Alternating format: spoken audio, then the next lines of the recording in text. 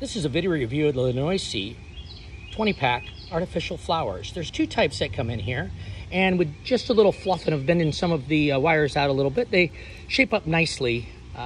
You can tell there's two types here that come with it, 10 of each. You can see the petal design and the flowers on this is really well done. Looks very, very realistic. And again, you just kind of spread those out. Here's the other style. The more straighter leaves on that. They look really good. Again, just kind of bend them out just a little bit, and then you can arrange those however you feel. I've got them here in a planter. I like some flower outdoors. It's still a little bit early for flowers, so I've arranged them. They look really good. Look very natural in here. I'm very pleased with those. So these look great.